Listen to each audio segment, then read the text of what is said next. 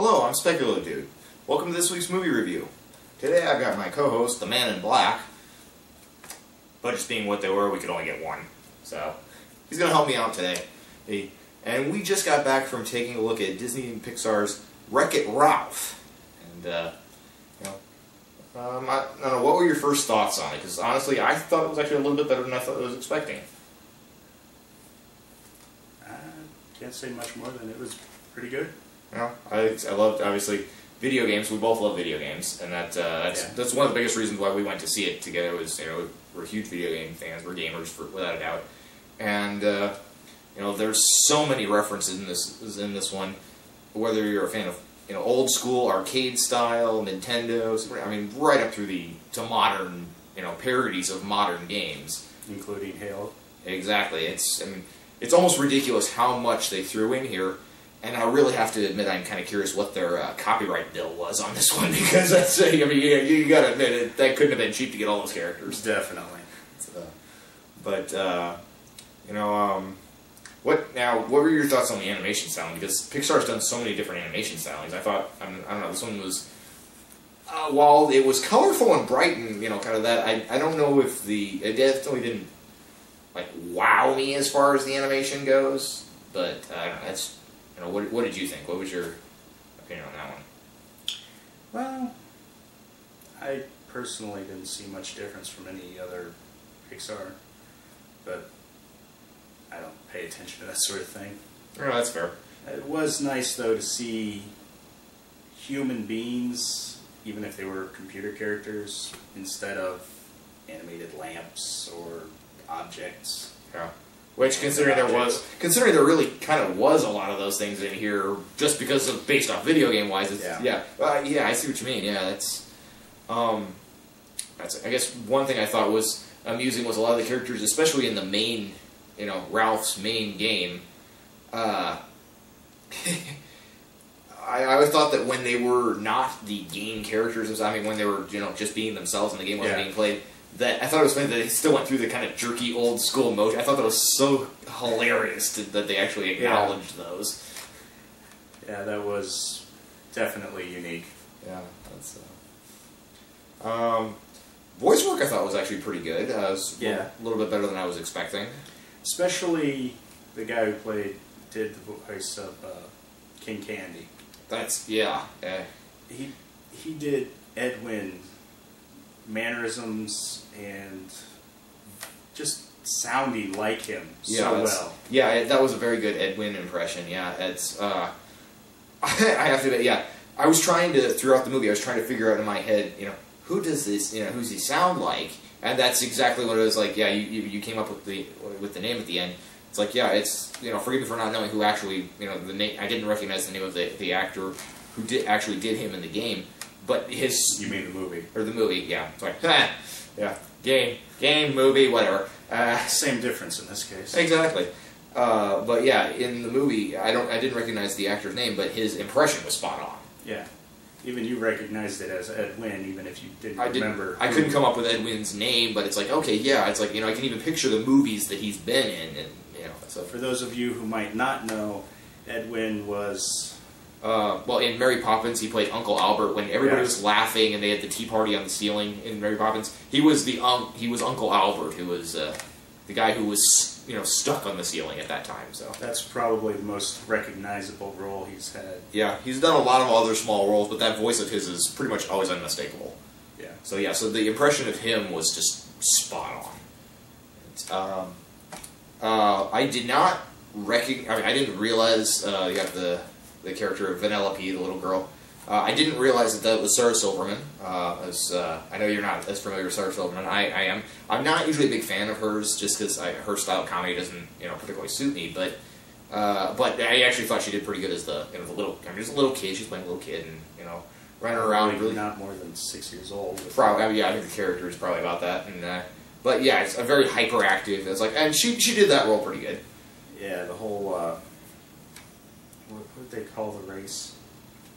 Sugar Rush. Sugar Rush, yeah. Which I'm guessing is supposed to be a cross between Sugar something else and San Francisco Rush is what I'm guessing. But You know, the race game, but you know, I think there's a game called Candy Mountain or something like that. Could be something, yeah. So either, yeah, it's, you know, something like that, and yeah, it was that was pretty good. You know, John C. Reilly, he did a great job as Ralph. You know, he didn't. While there were moments of his character having frustration, and all that, he didn't do it over the top. You know, it was, you know, it's one of those situations where. If you're getting into this, well, we should mention the story itself. Good point. Yeah, sorry, there I go off on a tangent. I tend to do that. You guys know.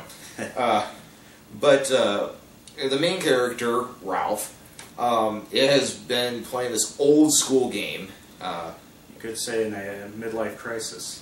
Rises. Yeah, I guess you could say, yeah, that's like probably pretty accurate. You know, he's the villain character, and they have this, you know, world when the arcade that they, you know, basically live in is shut down. All the characters actually, you know, become, you know, characters. They move around through the town, through the, like, the power cords and that. That's kind of funny. Yeah. But, the power cords are the subway, I mean, strip plugs are the... Yeah, like a little, like a train station. Yeah. I thought, you know, we've seen digital versions of worlds, like with Tron and that, and that's, you know, that's interesting. And this just kind of, in a way, this almost simplifies that version. It's, you know, I mean, it's a kid's movie, of course, but it's, you know, it's one of those, like, oh, you know, it's kind of amusing to see different characters from different video games interacting with one another. And that is always fun. Yeah.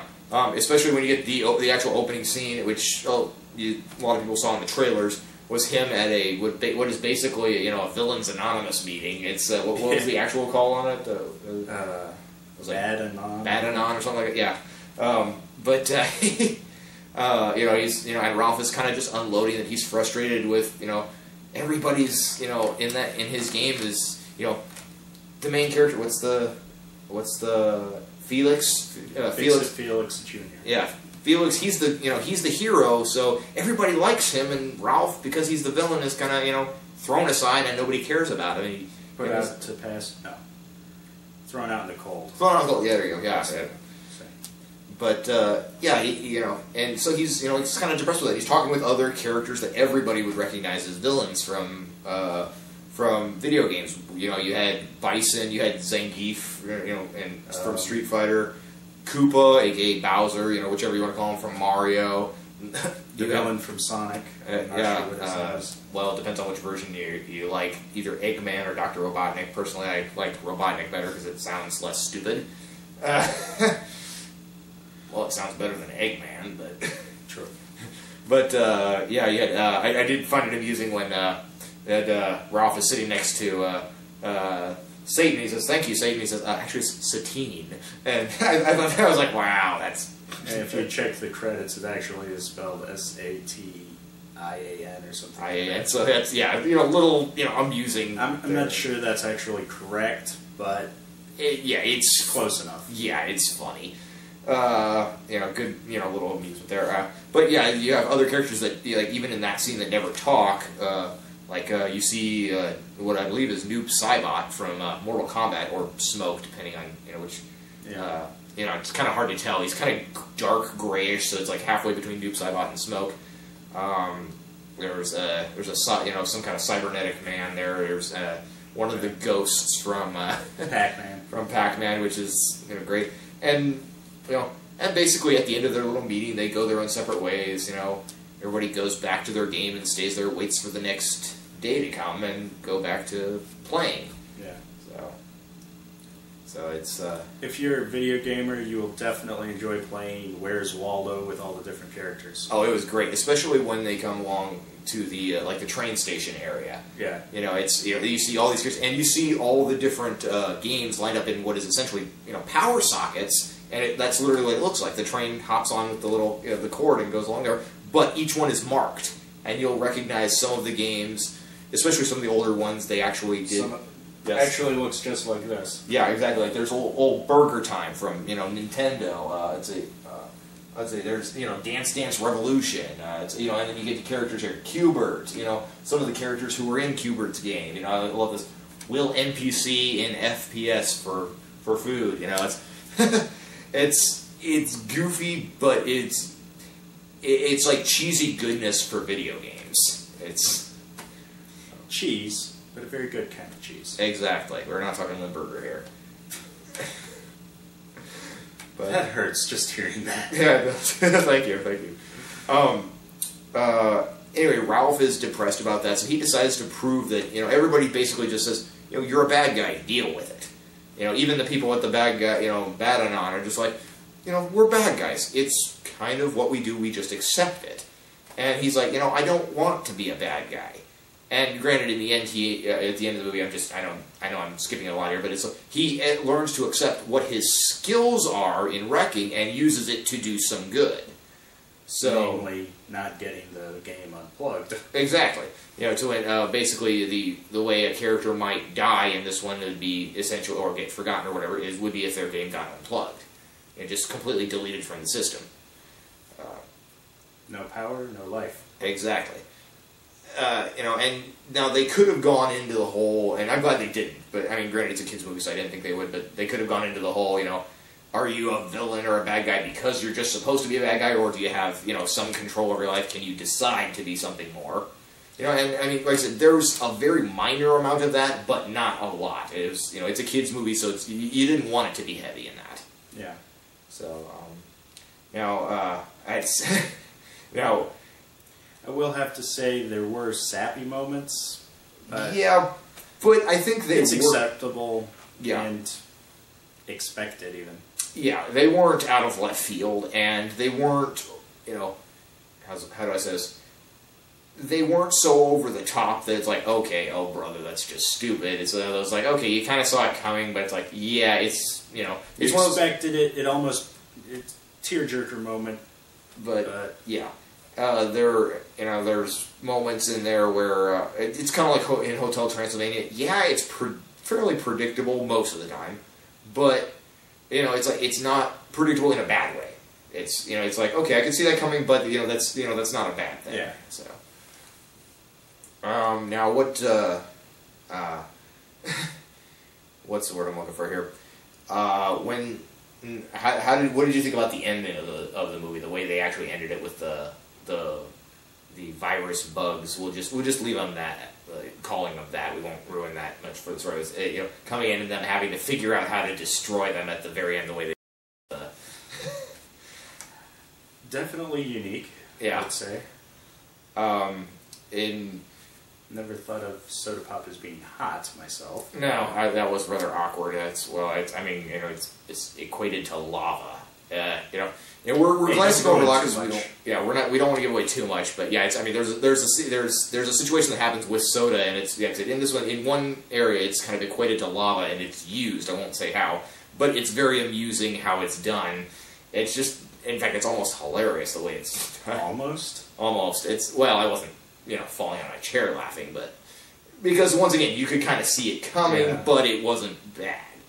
Well. In case anybody cares, it's actually in Sugar Rush, and everything there is based off of sugar, and soda is sugar. So there's a reaction. We'll just say that, and it's with the soda and you're giving away too much. No, I won't say what happened, but yeah, it's very. Despite being kind of, it's like, okay, yeah, you could see it coming. It was pretty entertaining. I kind of liked the friendship between Ralph and little Vanellope. That was kind of amusing. It was the typical, even though it was kind of the typical of two castaways. Outcasts. Outcasts. Yeah, there you go. There's one for the blooper reel. There we go. Yeah, we even though that was from they're both a pair of outcasts. They it's the usual coming together to the more than the sum of their parts essentially. Yeah. But also, both of them coming to grips with what they are on their own. Yeah. Penelope is what you might refer to as a glitch. She's something's wrong with her. She's not quite. They never explain what exactly is wrong. I mean, you get some explanation as to why it happened, but not what exactly her problem is. And Ralph obviously, he knows he's the bad guy, but at the same time, it's like, well, is this all I am? Is this the only thing? Yeah. And, them kind of getting used to each other and, and both accepting that they both know a little bit more about their own situations than they did before, so. trying to think of when they kind of throw in the. I think my favorite part might have been when they threw in the mini game of how to make there's a scene where they have to make a car in Sugar Rush. Sugar Rush is a racing game. We're not going to give away too much by saying that, but yeah, it's but you have to make a little car there, and them making a car together, and the end product is, in my opinion, I just thought that was hilarious. Definitely unique and one of a kind. Yeah, it's like, wow, that's. Let's see, what else was there when they had the. I like when Phoenix laments that he fixes everything. Yeah, there's a moment where Felix is incarcerated. I won't say what happened there, but he notices one of the bars is loose on his prison, and he thinks to himself, okay, I'll break out this way, and then he uses his hammer. Well, in his own video game, his hammer fixes things. Everything. So he hits the. Instinctively he's like, okay, I have a hammer, I'll break something. He hits the loose bar with his hammer, and all of a sudden the bars become like thicker, and he's trapped in there even worse than he was before. So it's like, oh, it's like that was kind of clever. I thought a little play on his abilities actually backfiring on him. Considering that it's called Wreck-It Ralph, and in the ads all you tend to see is the Ralph and the little kid, Penelope. It was interesting to see how much Fix-It Felix Jr. and one of the other characters from another game, how much they play into the story. True, yeah, this is surprising. It's done fairly well. There's as he said, the Halo parody, which yes. It's obviously there's certain games that obviously they couldn't get the copyrights to. Clearly, this was one of them, so they call it Hero's Duty, which I think is. Obviously a parody of, I think it's a parody of Halo, Call of Duty, and Medal of Honor. Yeah, exactly. Among others. So it's, it's kind of, a funny thing, the way they do it. And one of the characters from there, comes, and actually at the end, falls in love with Felix. That's granted, that one does seem a little forced, but it is funny how it's done. So it's not one of those, wow, that was so forced it was stupid. It was one of those, wow, that's so forced it's hilarious. I won't say what happens, but at the wedding between these two characters, yeah, you get a very nice scene, especially when you get the fallback of or the backdrop of what happened to the previous character, the character previously. You get that, and it's like, oh yeah, that's it's like, okay. So, but overall, I have to say that, like I said, this was better than. I expected it to be fairly amusing. Disney Pixar's usually are. They're at least entertaining. But this one was even better than I thought it was going to be. It's I thought it was pretty good. I would have to rate it as better than pretty good. But, okay. My vocabulary fails me at the moment. Yeah, it's one of those. It's kind of hard to put it. It's it's one of those. It may not be excellent, but it is require too many adjectives to describe properly. Exactly, in a short amount of time. It's it really is. It's a good movie. It's one I can definitely recommend without reserve. There's no. There's nothing in it that I think any parent would be offended at. At least not what I remember seeing.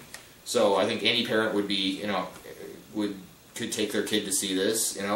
Yeah. There's enough subtle references to a lot of the games, obviously, whether it's subtle or overt, that pretty much almost any gamer is going to enjoy it.